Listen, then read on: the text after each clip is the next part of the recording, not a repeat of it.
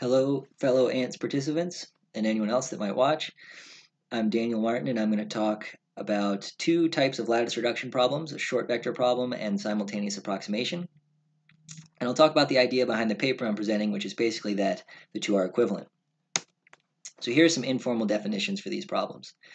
A short vector problem, you start with a set of vectors and you're asked to find a short non-zero integer combination. Or in other words, you'd like a short element of the lattice generated by the original input vectors. So this is commonly called SVP or approx SVP if you don't insist that your output vector is an actual shortest vector of the lattice. And as an example here, there are three-dimensional vectors, and we'd like to know what integers we could put in place of the red question marks to make the output short in whatever your norm of choice is. And in at least the L2 norm, the shortest vector or a shortest vector is 1, 3, -1, and those are the integers that you would need to get it. Simultaneous approximation problem starts with just one vector, and we're asked to find a multiple that's near an integer point, meaning all of its coordinates, the output coordinates, are close to integers. So here's an example, another three-dimensional vector. What integer could we put in place of the red question mark? If you use 106, you see in the output there that each of them is 1 or 2 hundredths away from the nearest integer. So it turns out for a vector like this that has irrational entries, there's no limit to how close you could get to an integer point and still not land on it. So it's pretty common to bound the multiple that you might take. So if our bound was, say, 200, then 106 would be a great choice. Or alternatively, if the input vector is rational, then another possibility would just be to exclude the trivial solution, multiples of the least common denominator. All right, so here's a brief history of the subject, which should probably start with the Euclidean algorithm, but that would skew the timeline in an unattractive way. So we'll start with Lagrange-Gauss in 1773 or around then, solving the lattice reduction problem in 2 dimensions. And I'll mention what I mean on the next slide, what it looks like to solve lattice reduction. Then in 1842, Dirichlet began the study of lattice reduction in arbitrary dimensions when he looked into simultaneous approximation. Then in 1982, there was a big bang in the subject. The LLL algorithm solves, among other things, approx SVP to within a factor of √2 to the n, and that's been improved since. Where here n is the dimension of the input lattice. And basically what that means is the shortest vector output by LLL is at most √2 to the n times longer than the length of the actual shortest vector in the input lattice. Later that year, I think it was published actually in 83 and maybe again in 85, Ligarius used a trick from the LLL paper to reduce simultaneous approximation to short vector problems. Our goal today is going to be to at least outline the reverse reduction. In 1996, Itai, and then after that, Itai and Dwork showed that the hardness of lattice reduction, or in their case, the assumed hardness of unique SVP, could be used in cryptography. They built a crypto system based on its assumed hardness, and that's helped to popularize the study of the subject. And then just last year, Agrawal, he's the A in the AKS primality test, gave the reverse of the Ligarius reduction, showed how short vector problems could be solved with a simultaneous approximation oracle, and we're going to give an outline of a different technique than his, but I'll reference his YouTube video at the end if you'd like to check out both possibilities. And then there's us today, ANTS 2020. Okay. So here's an overview of what we're going to try to do. So basically, in lattice reduction, we're starting with a bad basis, and we'd like to get a good one. So what I mean by bad basis, visually, the vectors are far from orthogonal, but what makes it bad? Well, one thing that you might want to do with a lattice, one thing that's often done, is you use your lattice points to approximate things that are not in the lattice. So in this case, 11.6, 4.2, denoted there with a purple triangle. I'd like to find an element of this lattice generated by the blue and red vectors that's close to it. So here's what I mean. Here's, for example, one blue minus a red. We're sort of zigzagging our way over there. We won't try and get there that way. That might take a while. So instead, let's try and actually solve this equation in the top left. question mark should roughly be equal to that matrix product. So we can do that multiplication. We get out 13.4, negative 22.9. That's what we'd like to put in there, but remember, for a lattice, these have to be integers. So at least my best guess would be 13, negative 23, rounding each one to the nearest integer. That gives 9, negative 2, which you see it's marked there with the little green dot in the picture. So that looks, I guess, okay. It's shorter than one red vector's length away from the purple triangle. Let's go ahead and reveal the rest of the lattice and see how close we got.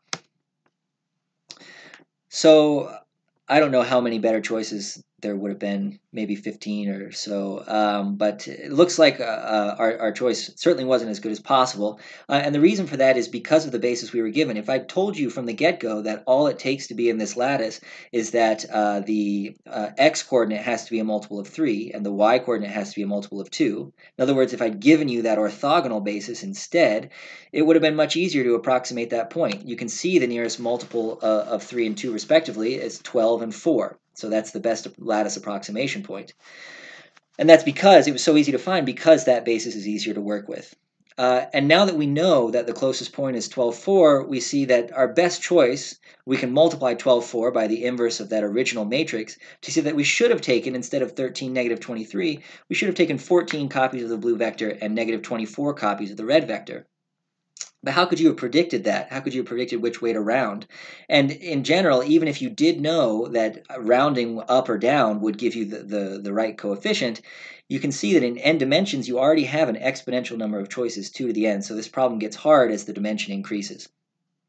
You can also see from this example why something like this, why this problem might be useful in cryptography. If you and I wanted, say you wanted to send me a secret over the internet, if I have this great basis for the lattice, 3002, I could make publicly available this bad basis, 61438, which describes the exact same lattice. You want to send me a secret, you could encode it as an integer pair, in this case 14, negative 24, multiply 14, negative 24 by this public bad basis, and you get out 12, 4, this little green dot. Don't share the green dot, because then people could multiply by the inverse of that bad basis and figure out 14, negative 24. Just perturb it ever so slightly so that I, with my good basis, can very quickly find out what the nearest lattice point is and get out your secret, while other people with this bad basis, unless they have a good lattice reduction algorithm, can't figure out your secret. So in this case, this is an example of using what's called the closest vector problem. And it doesn't in any way represent or closely mirror today's lattice reduction uses in cryptography. But again, at the end, I'll give a reference to Regev's LWE if you're interested in how lattice reduction is used in cryptography. All right, so now I'm going to go back to our two original problems, and I'm going to talk about what separates them, and that'll give us an idea of how to reduce from one to the other. So both of these matrices have the same determinant, 5 cubed, but one of them is very special. It's the one on the right. The one on the left, actually, the first 3 rows were generated randomly, and then the last row I computed in order to give a determinant of 5 cubed. But since the first 3 rows are computed randomly, you might expect that just because the determinant of the whole matrix is 5 cubed, just because it doesn't have full rank mod 5, that doesn't mean that its 3 by 3 minors don't have full rank. And since they're computed randomly, they probably don't. And in this case, that's true. The top left 3 by 3 minor, for example, has a determinant not divisible by 5. So this matrix has rank 3. Modulo 5 over F5, the field of 5 elements. And that's not the only 3 by 3 minor you could have taken. Here's another one. So you could have used the first, third, and fourth columns, and that would have given you full rank over F5. And I say that's typical because, again, the full determinant being divisible by 5 doesn't imply anything about its principal minors. As you could guess, that's not true of the one on the right. This is the matrix that I've chosen so that each of its 3 by 3 minors is divisible by 5. It doesn't matter which ones you take. And actually, the situation is worse here. This matrix is chosen so that each of its 2 by 2 minors is even divisible by 5. So this doesn't even have rank 2 mod 5. This matrix only has rank 1. So you could take any of these, none of these vectors are 0 mod 5, so you could take any of the 4 vectors that you see as your 1 generator over F5. So I took the first one and I called that x. Another way of saying that would be over the integers, which is the lattice that we care about. Over the integers, this is generated by x and 5 times the standard ordered basis. So you might recognize that as very similar to a simultaneous approximation problem. In this case, a pretty easy simultaneous approximation problem. You could just reduce x modulo 5 and see that a shortest vector in this case is -2, -2, -1, 1. But it doesn't look exactly like simultaneous approximation because remember we wanted to find a multiple that put us near an integer point, and this is finding a multiple of x that puts us near 5 times an integer point. But that's okay, just scale everything by 5. It doesn't change the shape of the lattice at all. So we could solve this problem instead, taking multiples of x over 5 and finding what puts it near to something in z to the 4th, an integer point. So this is a simultaneous approximation problem. And you can see what makes it unique is it has rank 1 over whatever that number is, in this case 5. Here's what it looks like visually. On the previous slide, this D that's labeled in each of the scaled standard ordered basis, this D was 5 on the previous slide, and here's X. So if we want to see what the full lattice looks like, we take multiples of X and we reduce it modulo D. So here's twice X shifted back to be in the cube, and here's 3 times X shifted back, and we keep doing this until we don't get anything new. And here's our lattice. It includes the blue points. Well, if we wanted to draw the full lattice, we would then tile this cube over all of 3 space, and that would show us the full lattice. Okay, so this is generated by x and dz cubed, or as we said, if you scale everything down by d, divide everything by d, you have a simultaneous approximation problem. But this is a very special case. Most lattices that have determinant divisible by d wouldn't have rank 1 mod d. Most of them would have some other vector. So let's say we have a more general lattice reduction problem. So here I've thrown in an extra generator, y, and this would generate, I don't know, 40 or so more points in this cube. I'm not going to draw all of them because that would just make it look too cluttered. But the point is that we now have rank 2 mod d. It's not simultaneous approximation. And the idea of the paper is, how do we take this, a problem like this, and reduce it to the very special case of simultaneous approximation? So that if, say, simultaneous approximation is more amenable to some, maybe an attack by a quantum computer or something, we have this reduction that shows that you could solve any short vector problem. All right, and the idea is this. We can't change the rank mod d, but what we could do is we could take this outer cube and just shift it ever so slightly so that we do change the rank modulo what these 3 vectors are. And so in this particular case, I only have to shift one element of my scaled standard basis, the y coordinate. If I shift it by this small element of the lattice, instead of the original cube now, I'm going to get something that looks like this. So I have C2 instead of 0, D0. C1 and C3 are still the scaled standard basis vectors, but I called them something different because in general you might have to shift all of them to make this work. Okay, so the point is that it still pretty much looks like a cube. It's a little bit off. Moreover, the cube still closely aligns with the axes. It still looks like a scaled copy of the standard ordered basis. But now, with respect to this cube, it turns out we only need one generator.